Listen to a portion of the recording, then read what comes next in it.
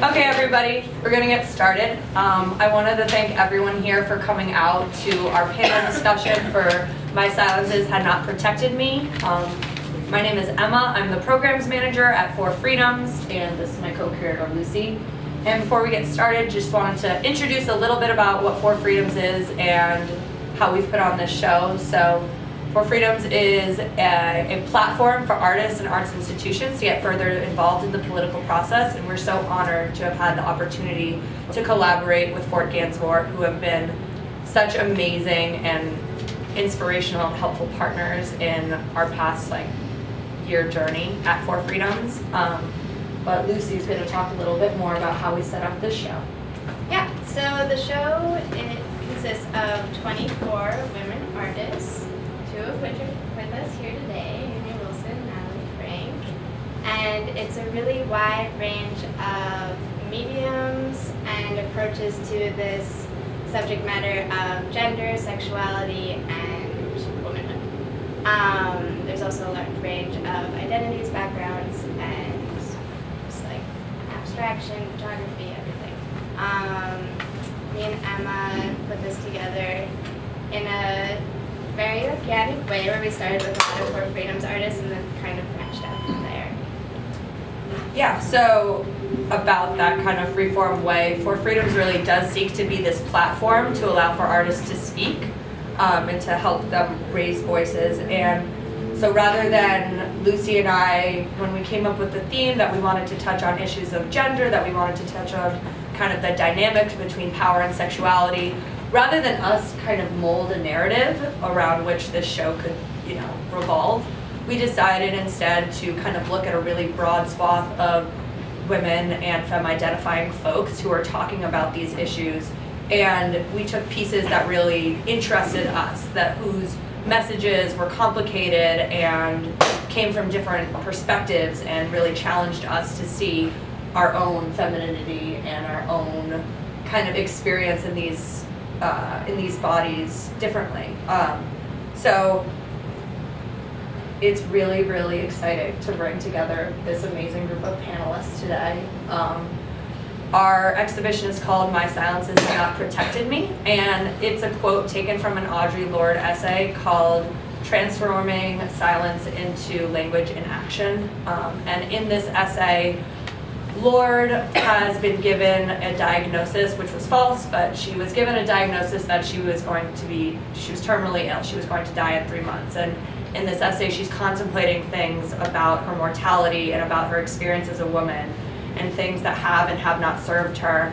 And one of the things she talks about is not only have her silences about the abuse and trauma and patriarchy that she has faced not served her, but that our silences between each other as women really haven't served each other or served our greater sisterhood. And really what we want to do with this exhibition, with this panel, is just hear from these amazing different creatives who come from so many different backgrounds and practices. We have curators, teachers, artists, performers, directors, dancers. This is just an amazing group of women that we're really excited to hear talk about kind of these general themes that we all live with. Something we wanted to highlight is, though our struggles very often look very different, they really do stem from this similar or same capitalist patriarchy that we all experience every day. And how can we find strength in learning and listening to each other? So with that, I kind of want to ask each panelist to give a very brief introduction, about 3 minutes, of who they are, what they do for their work in their many different interweaving practices, often with a lot of these women, and also how they broadly see this, their work kind of tying into the themes of this exhibition, whether overtly or just in terms of their lived experience. So we'll start with Ogemdi. Hi everyone, my name is Ogemdi, and I am a dance maker, a director, and facilitator. How can I start in describing my work? I'm still figuring out my practice, as we all are every day. I love to make work collaboratively, oftentimes in large communities, as I do in my theater making practice. And in my dance making practice, I love to collaborate with individuals to really exercise whatever they need in themselves. And so a lot of the somatic work that I do focuses on trauma processing and memory. I'm invested in folks of the Black diaspora, and I open it up to Black diaspora to say all Black identifying folks. I'm from the African diaspora as a Nigerian woman. In that work that I do, I'm very invested in how memory etches itself in the body, and how through improvisation and through reacting to scores and spaces, we can begin to restitch the stories that brought us into our bodies, and then begin to kind of parse them out and rearrange them in a way that creates opportunities for new futures. I also work in a lot of public programming type work. I work at the Public Theater in their Public Works department. I'm saying public so many times. But in that capacity, I guess you could say that my work is invested in performance becoming a tool for Black and brown folks' liberation, for Black and brown folks' healing, and I'm especially concerned with Black femmes and Black queer femmes. Jasmine? Cool. I'm Jasmine Wahi. I'm the founder and co-director of Project for Empty Space, which is currently in Newark, New Jersey. And we have a studio program which offers subsidized studios to artists and creatives, as well as 2 different residency programs and a gallery that's dedicated to cultivating conversations through contemporary art about social discourse and social activism.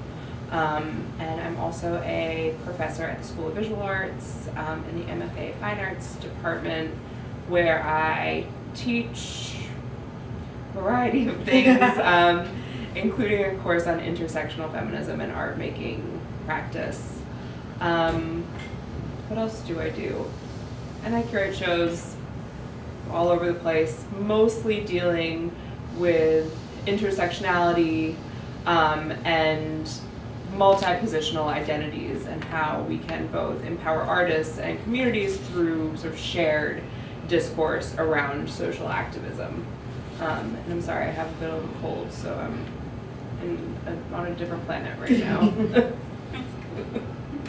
I'm Natalie Frank. I'm a painter, and I guess the past 5-6 years I've been working. I started working with fairy tales, which began as women's oral stories, and I was interested in the way that this type of literature could be a place where women express their desires, fears, anxieties, a place to be liberated when the church and the state were cracking down on their freedom of speech.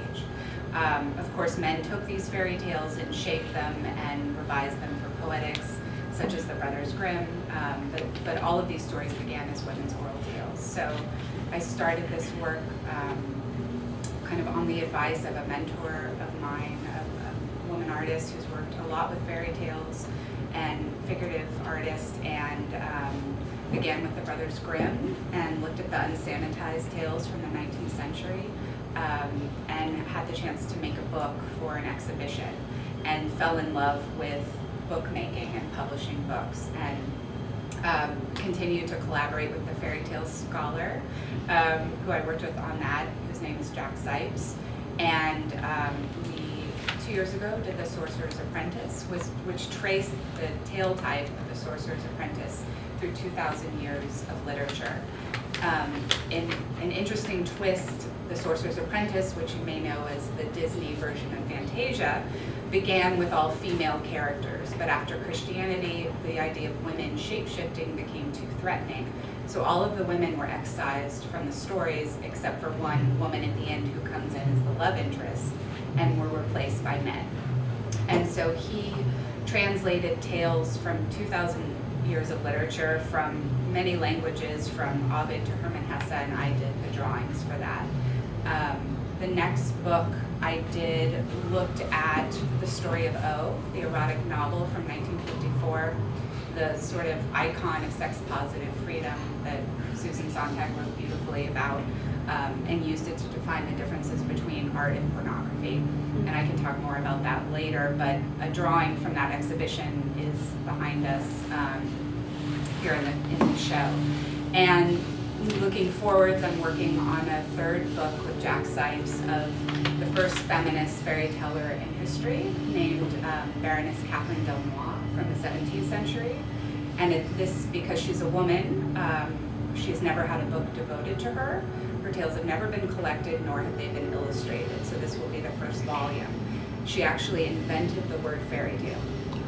And she wrote wonderful stories such as Finette Cendrillon, which is Cinderella, but in her version, the princess agrees to marry the prince, but says, before I do so, I want to stand up before the whole kingdom and tell my oral history. So they're archly feminist stories. There are a lot of fairies in them who, at the time, were in charge of female reproduction. So it's kind of ripe with symbolism and feminism, and that'll be a large kind of 400-page illustrated book with drawings that are this size, with a couple hundred pages of margin area. And then I'm also working on a ballet. The Brothers Grimm work that I did is being made into a ballet with Ballet Austin, and so I'm designing sets, costumes, textiles, and animations, and it opens in March. So that is what I'm doing. And yeah, it's been, just say that it's for 10 plus years I painted and didn't draw, and I began to follow kind of my heart in a way and started drawing, and now I'm only drawing and working collaboratively, not painting on canvas, and I have never been happier, so. Hi, I'm Anastasia. I'm an artist and organizer and writer, and so I mainly make performative video work and performative writing. And so for me, my practice is really process-based and is essentially trying to get at this idea of decolonizing experience and institutions by centralizing experience and spaces. And so for me, that means finding some sort of erotic revolt within this body movement and work that I'm making that explores the relationship between my identity as a Black woman and that being rooted in this dissonance of identity that's first an object fighting for some sort of personhood. And yeah, I am participating in an artist residency in Leipzig in January. Where I'll be making more work and rolling around in clay, and that's mainly what my practice consists of. So excited to explore that. I'm Amy Wilson. I'm the artist, I think that he's right over there, which is made entirely out of thread. So I'm an artist and I teach at the School of Visual Arts in the Visual and Critical Studies BFA program. And I've been there for about 15 years now, I think. In addition to that, I was trying to think about the best way to describe it. Like, a lot of people say activist. I think more of a rabble rouser, pain in the ass kind of person in Jersey City, trying to work to keep whatever little tiny bit of Jersey City we can still keep to be livable for working class and poor people. And so I'm very involved in organizing around the public school system and things like that, basically, sort of holding on to information. Yeah, so that's enough for me, I think. That's all conventional. Great. So we'll start off the conversation with an open-ended question, but when did you first experience the feeling of being sexualized or objectified? I have a very clear memory. I grew up in New York City and in New Jersey, for splitting my time, and I remember very clearly walking down 6th Avenue in the West Village and walking by, I had to be like 10 years old, and some creepy man saying something to me. And for whatever reason at that moment, that's I don't know if that was the first time ever or what, but for me that was like the level moment that like I wasn't necessarily just safe just walking down the street.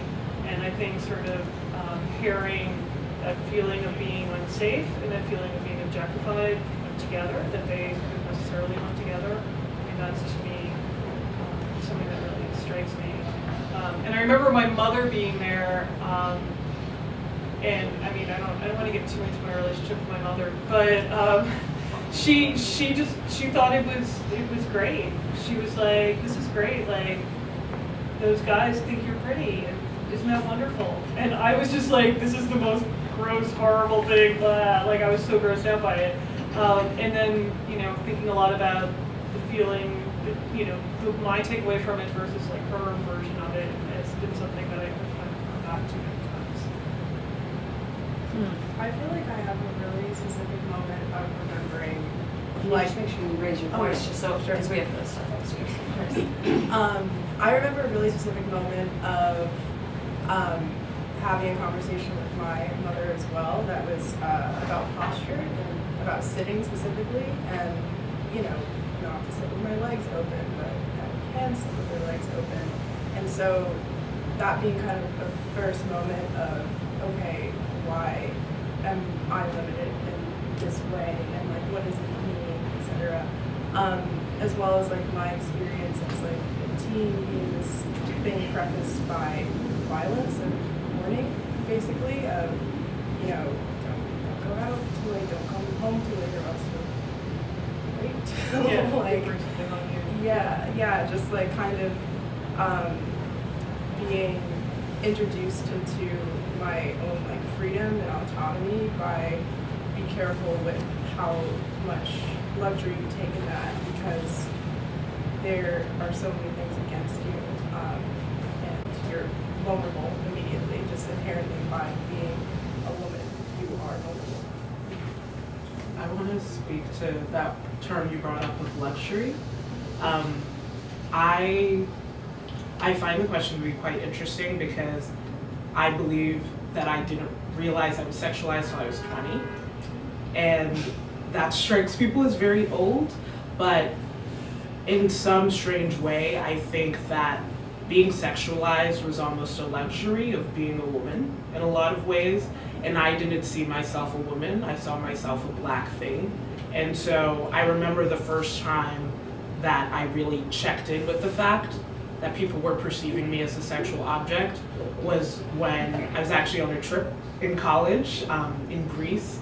And in some strange like irony, I was walking through a meat market, and I was walking through a meat market by myself, like in my in a shirt that I wear all the time, just like a little button down, and like my little like, as my mom calls them, like don't wear your Daisy Dukes, and like my little Daisy Dukes, and walking through this meat market with my headphones in and my sunglasses on, kind of how I'm always walking around, and I just remember hearing this roar and getting really confused at why. I'm like, is this my music? And then taking my headphones out and just realizing that like all these men were yelling at me, and just like yelling at me and trying to grab me and yelling things that were a mixture of like sexy and like kind of like saying black in Greek and all these things. And so kind of that weird meshing of things in which I was just like, okay, so am I a black thing or am I sexy?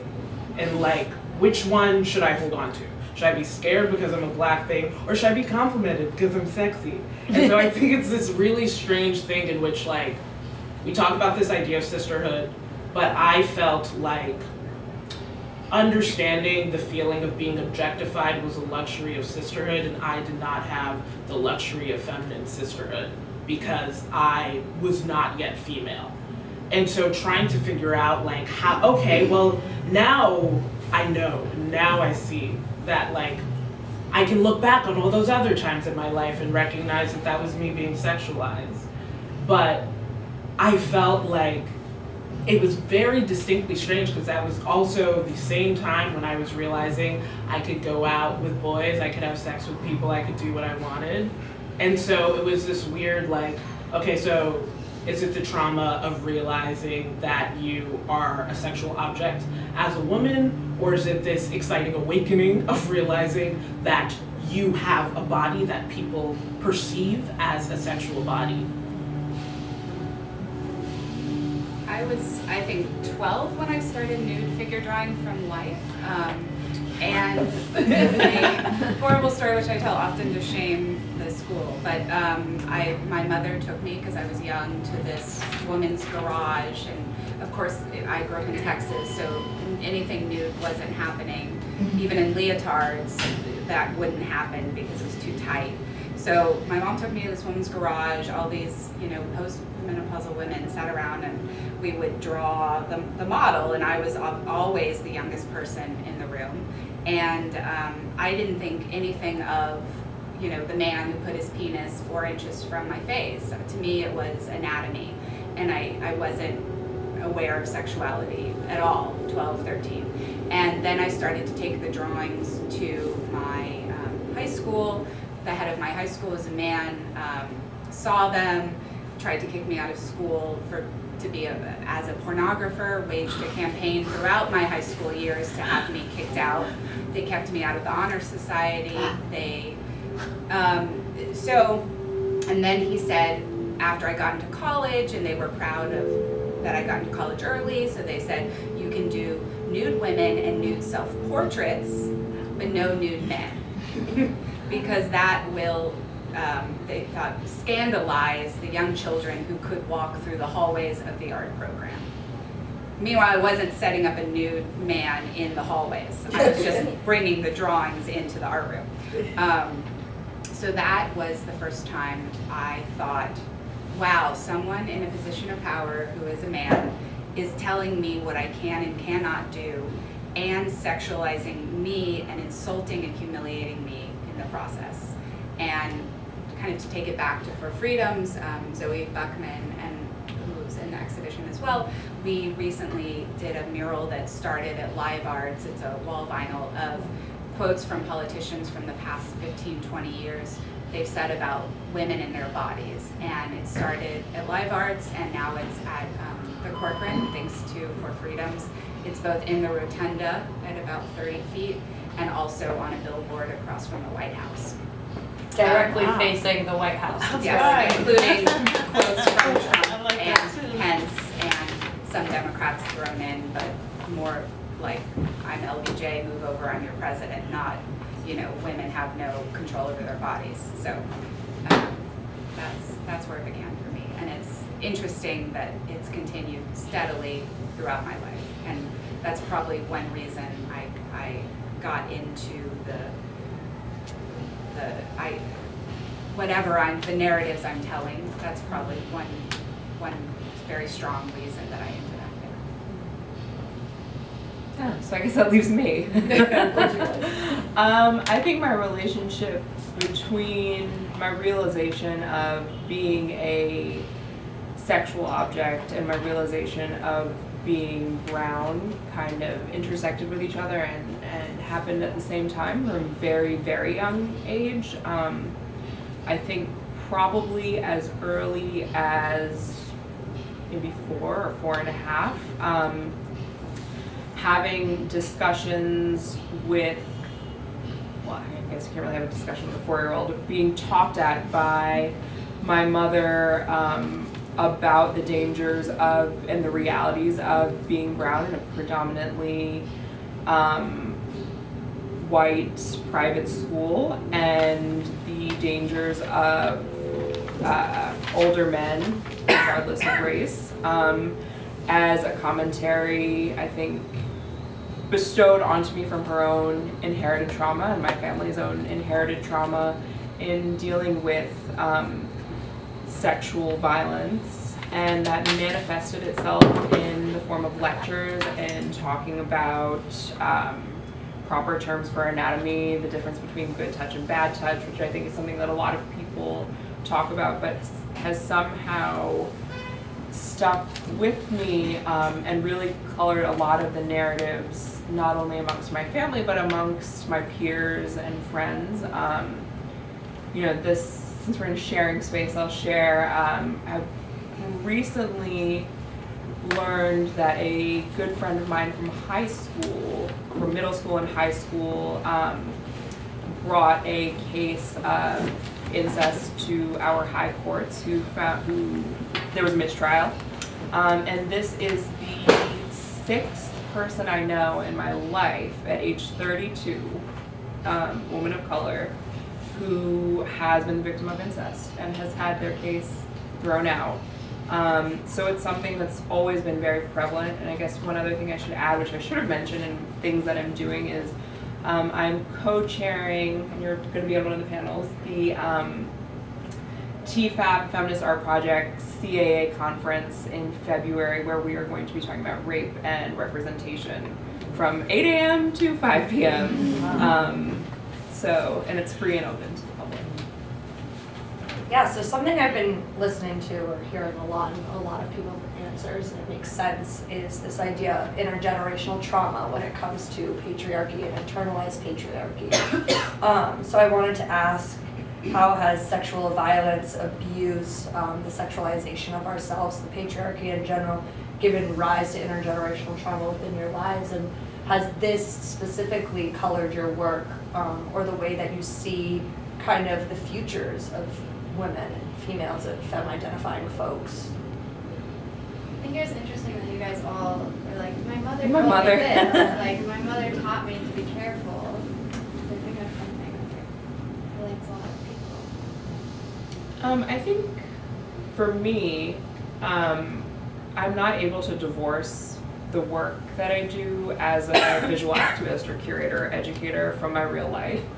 They're so intertwined with each other that everything that has happened to me or everything that has happened to people who I care about has really inserted itself in a way that I cannot extract from my practice. And I think, I think for a lot of us who are creatives, we could probably agree that doing what we do is sort of a compulsion. Because I know I would have been an investment banker if I wasn't so compelled to be a creative. And it's with that, the personal for me becomes the professional. So that's sort of the lens that I look through for all of my work. I would say for me, thinking about the things that I've been taught about my body, and then making the decision at some point within, I guess, maybe my sophomore or junior year of BFA, to teach myself things about my body and make my own decisions for how I want it to represent it and feel about it, and just unlearn a lot of things that come with that intergenerational trauma that is meant to protect, hopefully, really often. And so for me, speaking I guess to the process of my work, for one, I'm nude in all of my work, all of my work that I feel that I relate to now. And so being able to even present my body in that way was a decision I was making about, one, firstly, I guess, thinking of thin, white, nude bodies, that specifically other femme bodies that are allowed to exist in an artscape in a way that is really fluid and without friction. And so then deciding to put my body in that context as a way of both, it's hard because I want to make that work that's kind of sovereign of resistance, but it's inherently resisting something, recognizing that pain, and it's not so simple as leaving it at the door. It's okay, it's here, let's talk about it, and try to sort of dematerialize that thing, but also just really leaning into a radical imagination and deciding we don't actually have to do it this way. And that we don't have to, there's room for everybody, being one of the major, I feel, practices of trying to make a sovereign space for marginalized identities is we don't have to do it the way that it has been done, and to trust that your imaginations and intentions and talents can be realized within a space that is completely your own, And yeah, but I feel like I also work from that, like, from the inside out thing, where you recognize that you have an amount or a proximity to privilege in which you can use that to bring everybody else in and break those walls down or make them into something else. And finding some kind of, I say this often, and it's from Black women artists for Black Lives Matter, from the show that happened at the New Museum. But just finding that intersection between grief and joy and working from there, basically, or finding that sweet spot in order to make work that's both nurturing and recognizes a experience and a grief that's really true, but not necessarily having that be the driving force of the way that what you live in, basically. Unless someone else has something they'd like to say, I think we'll open the floor to questions now.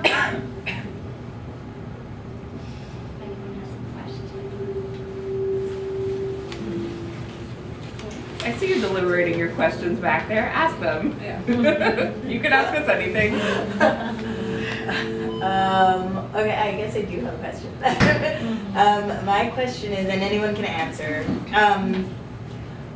I think one of the things I'm really interested in, and I've been thinking about in the end of this year, is like how generous people have been with me and in my practices and in general. But I'm curious about, like, I think there's this thing that takes place particularly, not, well, amongst women, but I feel I've experienced it amongst women of color or Black women, where we internalize the conception that there isn't enough for all of us, that there aren't enough seats or aren't enough fellowships, aren't enough dollars for all of us, because, like, in reality, people do make checklists and they're like, oh, we would like one Black woman. But I'm curious about how you all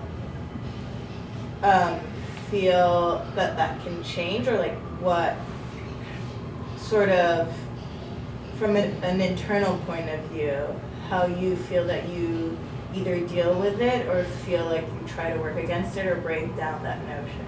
I don't know if that makes sense.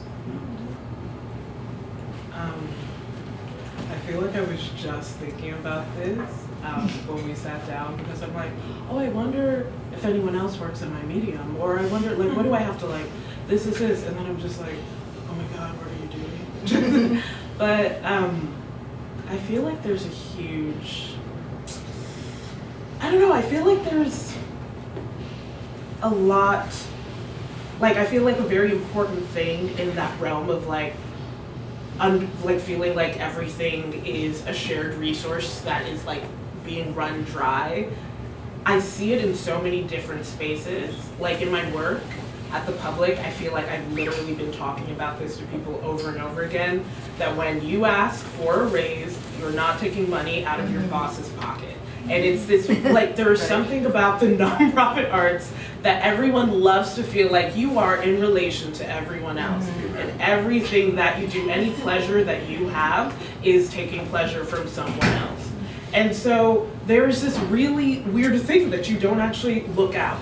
And you are just, like, in the same place that you're really excited to engender a collaboration and excitement, you are also then becoming in competition in all these slight ways that actually add up to a lot. And you're failing to do things like speak openly about your salary, which will help other people who are coming after you, or even other people in your, like, your colleagues get what they deserve.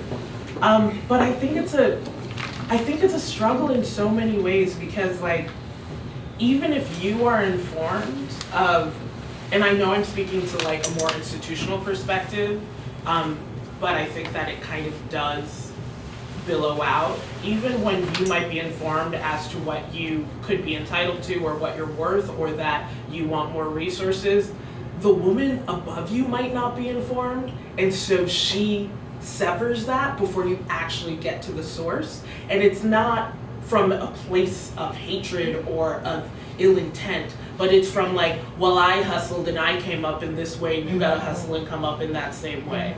And it's something that's been really difficult for me to accept, and I won't, but it's something that I see so much in people who I love and people who I see as mentors, but that I'm finding, like, I don't understand why do I need to be upset? Why do I need to struggle? Okay, cool.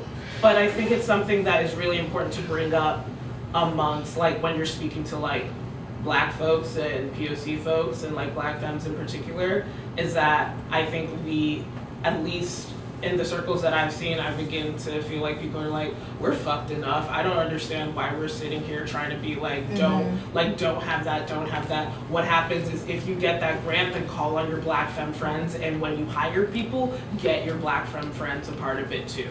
Because at the end of the day, we are going to have to be the ones paying each other and watching each other's hustle.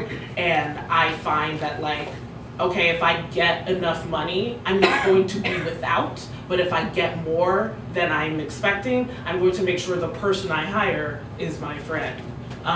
Is my friend who is a Black femme, who I know, like, we're just trying to find the resources and then get them back to the people who we see need them as well. Well, I mean, I would just say that, I mean, I think about this quite often, but just the entire idea of scarcity is just, that's just like a mind fuck. However it plays out.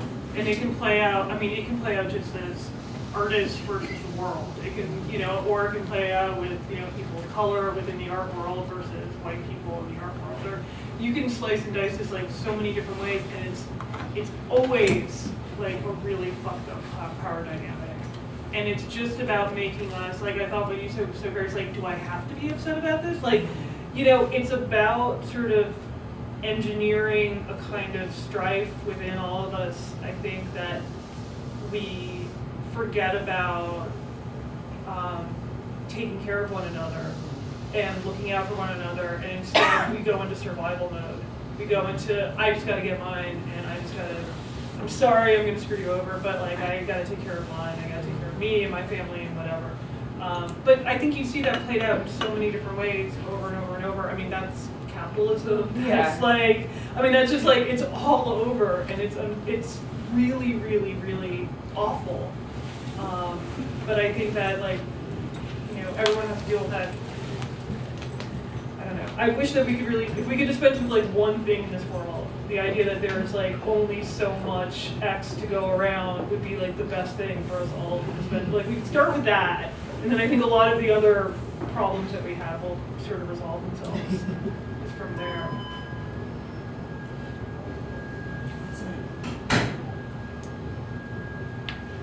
Any other questions? I have a question. I love hearing about people's materials and mediums. So would y'all like to share, like, maybe what material excites you the most right now in your practice, and what is drawing you to it? Yeah, so for me, that's clay and video, and independently or together.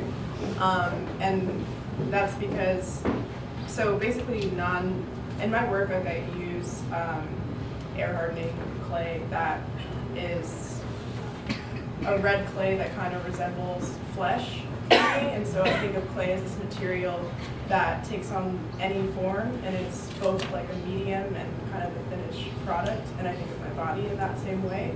And so it's this material that translates into so many different forms and makes me think about my identity, like I was saying earlier, as this thing that's an object but a subject, and kind of the friction between those two ideas. And then video I think of as this, like, performing for a camera, and the history of like my identity behind a camera and in front of a camera. And a lot of my videos are just me like running between the front of the camera and behind the camera to make sure everything's in place. But I think of it as this medium that can take on, again, like many forms, and just kind of encapsulate movement, composition, and just has this kind of life force to it that is really easily distributed and kind of democratic in that way. And so when done right, a video can communicate very efficiently ideas and be distributed in a way that is accessible.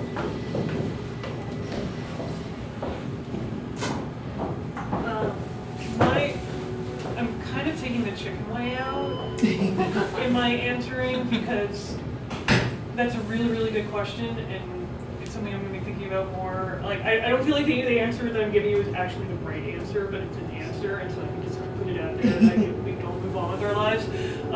So I would say wool, because wool, well, that's all polyester and cotton, but wool is this incredible material that shrinks it. You can purposely shrink it. You can leave it the way it is. It can take on like a whole bunch of different really incredible characteristics. You can dye it very easily. You can mix it with other fibers. You can do all sorts of crazy things that are either sculptural or very painterly, depending on how you work with it. And I just think it's fascinating, and I'm always fascinated by it. And yeah. But the larger question, or the larger answer that I'm going to be thinking about is probably clothing. So I've been thinking a lot about clothing, but I'm not ready to. Drawing, gouache, chalk pastel, wet and dry together, using it intuitively and without any rules. I sort of spent a long time working with rules and oil painting and turned away from that, and I think it let me feel free in my work, which opened up all of these possibilities and makes me excited every day to draw and paint. So. What about you? My answer is so ridiculous for me. I love velvet and fur. I'm super tactile, and I found that I can't really go to dance class anymore without like velvet pants on. And then my cousin also, this sounds like I am very much not like out here buying fur, but my cousin who I live with works in the fashion industry, and whenever they're trying to throw out fur, she will take it and be like, okay, we'll just collect it. So right now our house has like, our apartment has like maybe like 10 big old like, just like swaths of fur, and we're trying to figure out, we've just been looking at it every night being like, what do we do with it? And then we just kind of end up like sitting and touching it while we're watching TV. But I love tactile things, and I also just love like fabulous shit. So. You don't know, you're not going to be a starving artist then, right? No, we'll see. I know I'm starving. We'll hear from Jasmine. Oh, I got nothing. Nothing? I'm a curator. I don't know. I like everything. Well, I think, yeah, we want to thank you guys for being so open and honest about all of your experiences, and thank you guys for coming and for listening so attentively. And we're just really, I feel very privileged to have had the opportunity to both co-curate this with Lucy and at Fort Gansevoort. So thank you, Adam. We will give applause to a man at this talk. But you want to say anything? No, just thank you so much. Thank you to everyone who was included in the show, and then thank you so much to you guys for we wanted to get as many voices involved as possible, so we got some extra